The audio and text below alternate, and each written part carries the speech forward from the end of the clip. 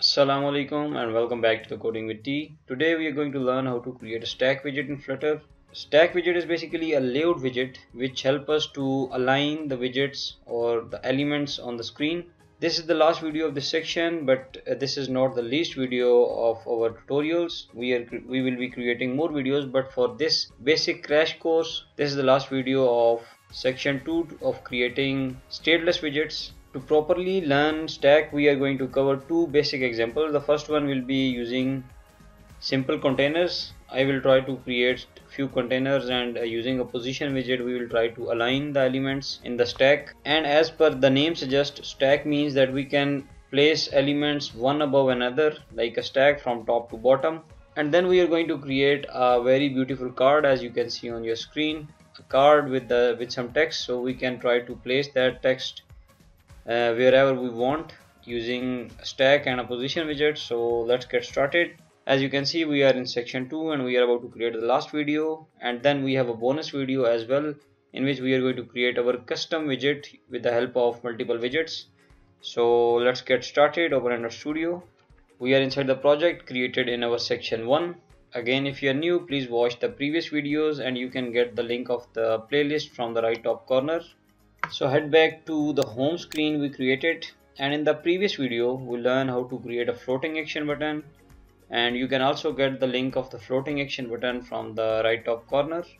So you can see we learned the floating action button, we learned how to change its location, and also we docked it on the bottom navigation bar. We learned how to create this bottom app bar.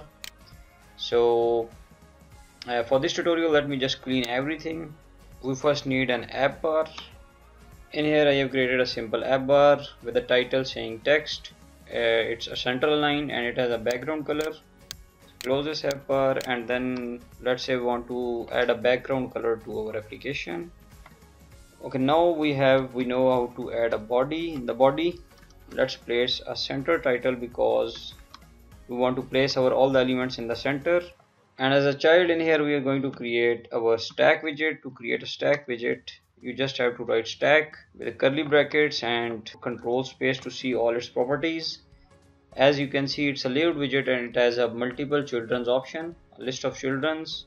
Then we have alignment, we have text direction, click behavior. So let's go for the children.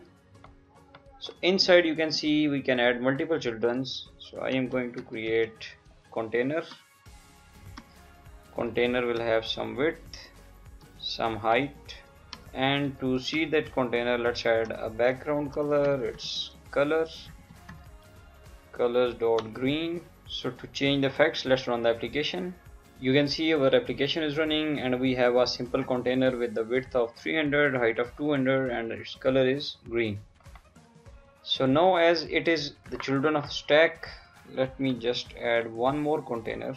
Just copy this, paste it here, and change its width, make it a bit smaller so we can see it clearly. Change its color as well, save it, and you can see that we have two containers placed right on top of each other. So the first one will be laid down, and then on the top of that we have the next container, and by this way we can keep adding the values as its children of the stack, and they will be keep placing on top of each other. So we can add one more container to clearly understand the concept. Save it, and you can see that oops, it's 500, it's 50, and you can see that I have just tagged 3 containers.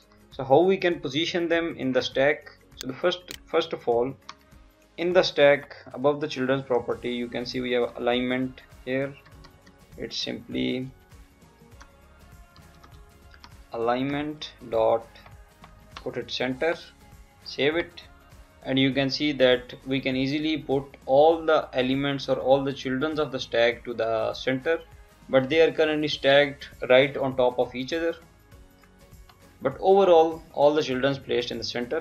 Then you can see we have also a bunch of options: center right, top left, bottom left. Save it. You can see they are aligned on the bottom left. We also have a text direction here.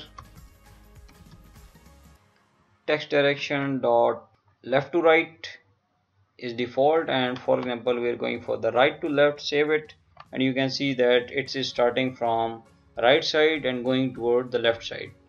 So this is again an option For example, we don't want to place our elements not with this stack options, but we want to position them.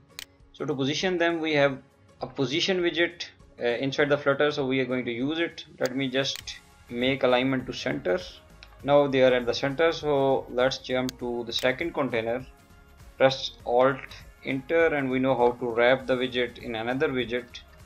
So another widget is going to be position widget, and save it. Nothing changed because we yet have to define the position. You can see in the position widget we can easily go for right, top, left, bottom. So let's say we want to make it bottom 0, save it, and it's at the bottom. And again I'm going to wrap another one, wrap with the widget, wrap it in the position widget, and this time let's make it right 50 from the right side, and you can see that it's right there, a bit more 40. This is how we stack elements in the Flutter, and also we can position them using a position widget. So let's take a real example here so we can better understand things. Let me just clear the stack, and in the center now I want to put a container. And again, if you don't know how to create a container and how to design a container, you can watch the video, link is in the description, and also you can get it from the right top corner. Okay, now inside the container, let me just design it quickly. Okay, in here I have just created a container. Container contains some padding, 16 from the sides. Then we have a constraints, box constraints, width and height of the box. Then for the decoration, for the box decoration, I have added a shadow. Let me just close this, a single shadow here. Then I have added a background image and a border radius. So we covered each and everything in our container video, which I'll drop the link in the description. You can get that from there. You can also get this code from the link down below in the description, or you can visit taimusikandar.com. So let me just close this one, this decoration. Let's save it. Let's see how it's look like. And you can see that I have added one image using assets. I just displayed that image on the screen using a box decoration. So before closing the container, inside this container we want to add child of this container. So we know we have a child property, and in the child we can add stack. Let me just scroll up, and now inside the stack we know we have a stack widget.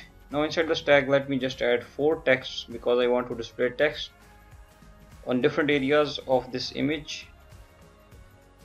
Okay, in here I have added 4 texts, and this is the text. Then I have added a style simply using its color and font size. So this one is a pure white, and this one is not a pure white, and different sizes. So let me just run it. You can see that they are stacked right on the top left corner, right on top of each other. So I don't want to make them like that. So let's just try to wrap this. I want to keep my first text right there where it is. Wrap the second one with the position widget like this, and I want to push it from the top 15 points, and also let me just wrap this one as well in the position widget, and this one is going to the right side. Let me just make right 0, and it will be from bottom 20. Again the last one, wrap it again with the position widget, and this is at the end or the bottom of the screen. So for that I have to write bottom 0, and also on the right side, so write 0 as well. Let's save the code, and you can see we have to give a bit more space to this one, and you can see that we can perfectly align all the text where we want. So by this way I hope you learn the importance of stack. So there are many other examples. We can create beautiful cards using the stack widget. We can display the information where we like. So I hope you learn something new. If you learn something new, or if you like the video, please press the like button. Also, if you are new to this channel, please don't forget to subscribe it, because more amazing videos are coming. We are going to start our section 3, and then we are also going to create our own applications from scratch till bottom, and we are going to master this Flutter. We are going to cover the back end, front end, and also the databases, data structures, each and everything. So stay tuned, don't forget to subscribe. Thank you for watching. Take care. Allah Hafiz.